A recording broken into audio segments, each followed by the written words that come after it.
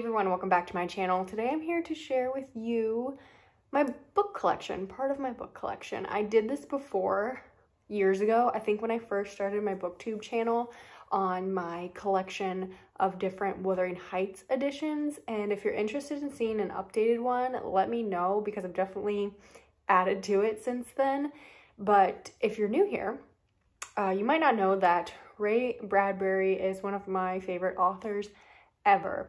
One of my favorite books of all time is Something Wicked This Way Comes. I hosted a read-along for it 2 years ago, a year ago, I don't even remember. But I adore Ray Bradbury so much, and that's really saying something because a lot of his stuff to me falls under the science fiction realm, but for him he would label it fantasy, but a lot of it is space travel and things of that sort, things that I think of as science fiction, and normally I don't really like that stuff, but his prose is beautiful. That's something that I really like in a novel, is beautiful prose. Another thing that I really like about Bradbury's work is a lot of it is about children or coming of age, and it's obviously set a decent amount of time ago, so we're talking like pre-internet, pre-cell phones, and it all feels very nostalgic. Even if it's in a situation or a location or something that you have never experienced yourself, Bradbury really makes you nostalgic for that. And I am a very nostalgic person. I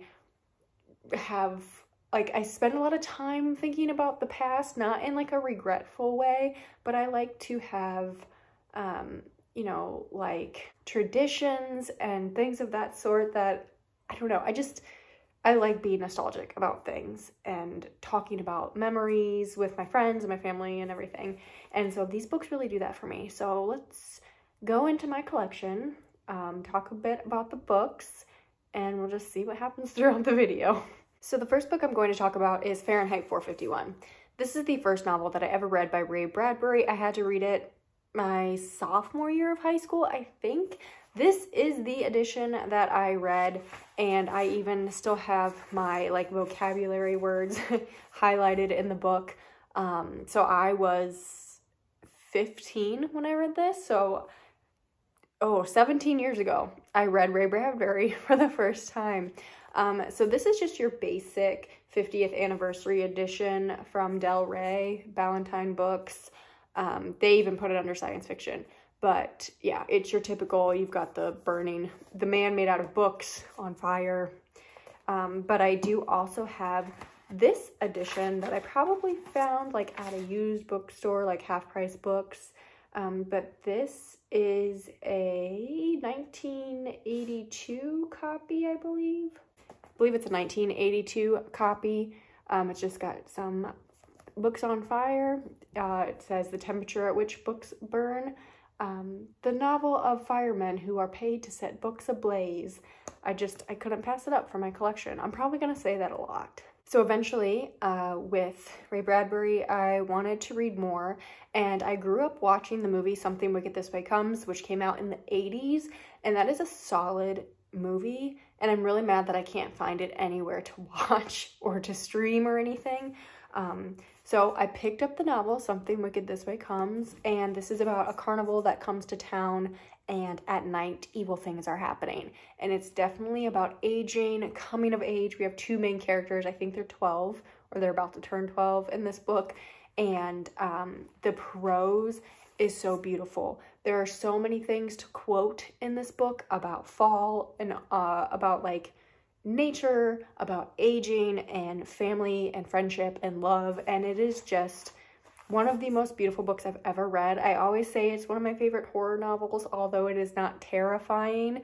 It is very much a slow burn, more literary type of horror, but it is something that I will revisit all the time throughout my life.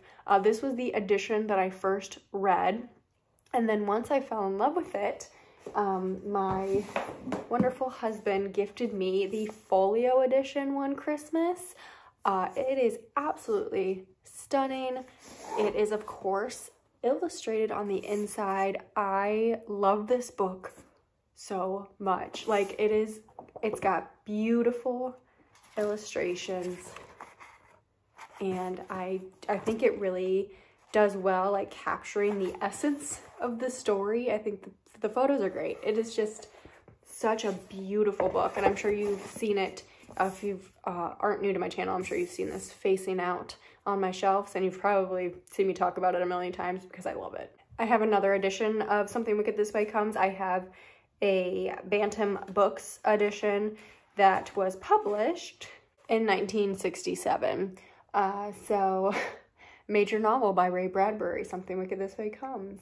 The world's greatest living science fiction writer. It is not in the greatest of shape, but I was super excited to find this at a used bookstore by my house. And yeah, so of course, you know, once I found this brand new book that I love so much, I had to have multiple editions of it. The last edition of Something Wicked This Way Comes I have is this one, which is a Knopf edition. This one, I don't think it's like anything really special. I think it's a copy from like the 1980s, but I really liked the cover, and it's got deckled edges, which I do not actually like, but again, I just wanted it for my collection. I'm pretty sure the next book that I read by Bradbury that I wanted, like, you know, after I read Something Wicked, I was like, okay, I have to read it all, was The October Country. This is the only book or only edition that I have of this. It's just like the Ballantine mass market paperback. It is illustrated, which is fun, but this is one of the best short story collections that I have ever read. I will definitely be revisiting this one throughout my life as well because it is so good. Oh, I do actually have one more edition of Something Wicked This Way Comes. I have the Bantam Spectra edition. I couldn't pass it up, of course. It's got them on the carousel, and yeah, I just had to have it. After I read The October Country, I moved on to Dandelion Wine. I've got the Bantam Spectra edition of Dandelion Wine. And then this one, which is like one of my favorite covers. This one is the Bantam Books, like the special edition.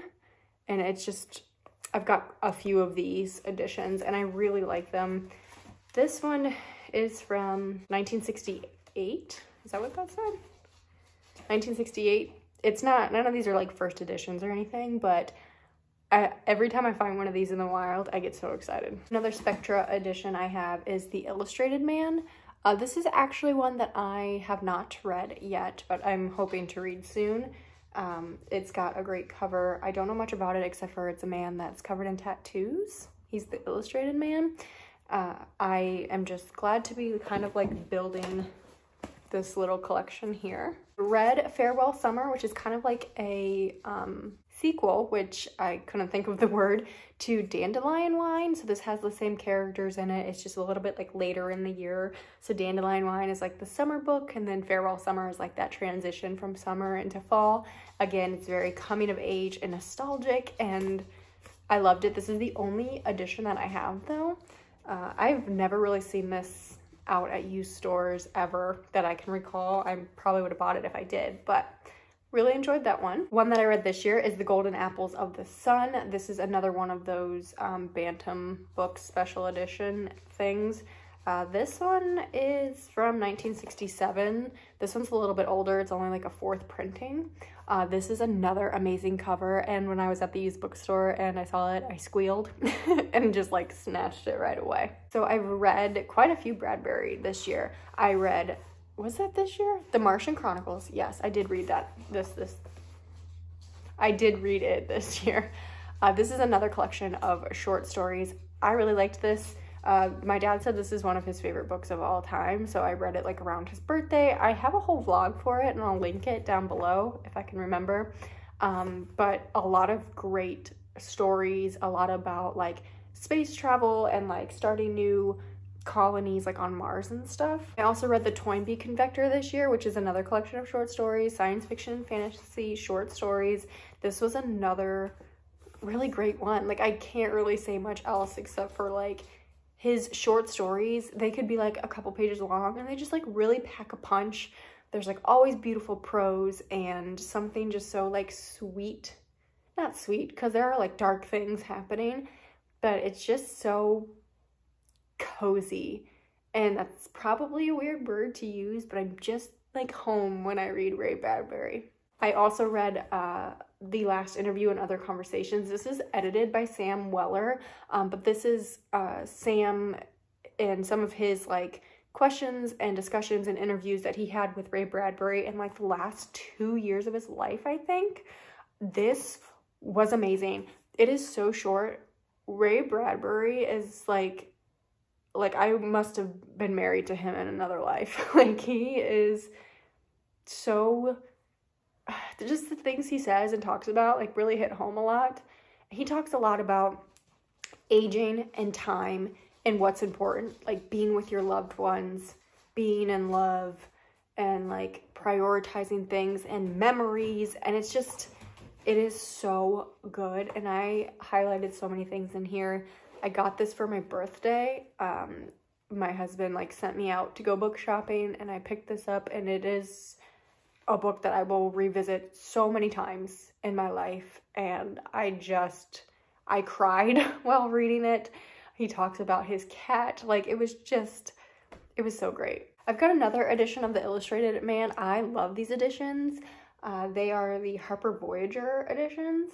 I think that they have like Dandelion Wine and like Fahrenheit 451, like maybe like the main big name novels. But this is the only one I have so far, but I just found it at a used bookstore, so I grabbed it. One I found at my library book sale that I had never heard of was Ahmed and the Oblivion Machines, a fable. So this is like a fable, a children's book. It's very short, it's illustrated. This was just like fine, but I'm glad to have read it and have it in my collection and like maybe share it with my son one day. I have another edition of The Martian Chronicles. This one is from 1980. It's got a very cool cover. It's pretty, you know, aged, but again, can't pass it up. Again, like I said earlier, great collection, and yeah, glad to have it in my collection. Have I said that enough yet? The next few I have are collections, short story collections that I've yet to read. This is Quicker Than the Eye. This is from the early 90s. This is a first edition, but I believe, it says it's new fiction from the author of The Martian Chronicles, but for some reason I thought this was like a collection of stories that had appeared elsewhere in other like magazines and publications and things of that sort, but I could totally be wrong. But just another short story collection, as well as One More for the Road. I just liked that cover. Yeah, I don't know, because it's a short story collection I haven't read. I've got I Sing the Body Electric, another very cool cover, as well as A Medicine for Melancholy. Sorry, my dog distracted me. Stories of Wonder, Fantasy, and Delight.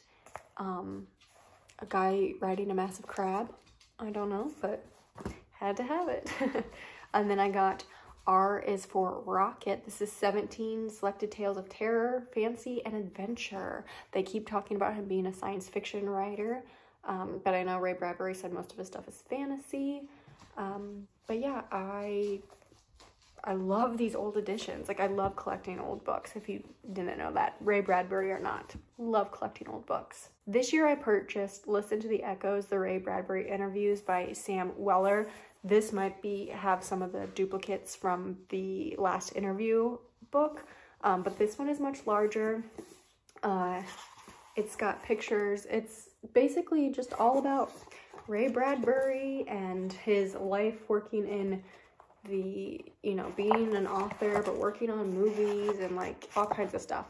Very cool end pages. So I have yet to read this. I actually got it from a used bookstore. I got it from Half Price Books. So it was half off, still wrapped in the plastic and everything. And I'm very excited to get to this. It's one I just want to like soak up and just take my time with. But I'm so excited to read this. Last one I have, I know I've talked about probably a lot. I know it's been in like a TikTok. I've vlogged it because I've read from it, like all kinds of stuff. I have a hardcover copy of The Halloween Tree. Amazing, amazing cover. I also have a paperback edition of this. It's the same cover and everything, but I put it in my son's library because he's not getting his grubby hands on this until like he's old enough, because it is a signed copy. It even came with the, sorry, it's stuck on the floor. The event that he was at, the ticket, hi Ben, he spoke at a university, and this person, I mean, like, took notes and got their book signed, and I found this at a used bookstore. And when I saw it, like, I saw that it was hardcover, and I just like grabbed it and opened it up because I was like, okay, I already have the paperback, like, do I want the hardcover?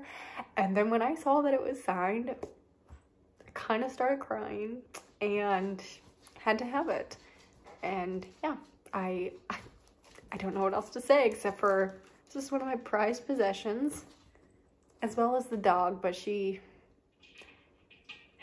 you're ruining my video. Or she's making it better. I don't know. So that's it for my Bradbury collection for now. I'm always on the lookout for books from him when I'm out and about at used bookstores, little free libraries, and things of that sort. And he's one of my all-time favorite authors. And I am eager to read more from him. But I also, you know, he passed away. And so we only have what we have. And so I don't want to like rush through it, even though I know many of his works that I have read and loved will be reread and reread. And I feel like he is the type of writer that might appeal to young boys. I know it's kind of like gendering people and all that stuff, but a lot of his protagonists are young boys and everything. And I really hope that one day that I can share these stories with my son and that he loves them as much as I do. And yeah, I just really wanted to share this collection with you. I don't know why I'm making it so like fucking emotional and stuff, but my dog's causing more problems, so I'm gonna go. Let me know if you read any Ray Bradbury. Are you stuck? Anyways, let me know if you've read any Ray Bradbury, if you've liked him or not. I totally get some of his prose is not for a lot of people, but I adore him. And he's one of my favorites of all time, and I'm really glad I finally made this video. So thank you for watching. I will see you in my next one.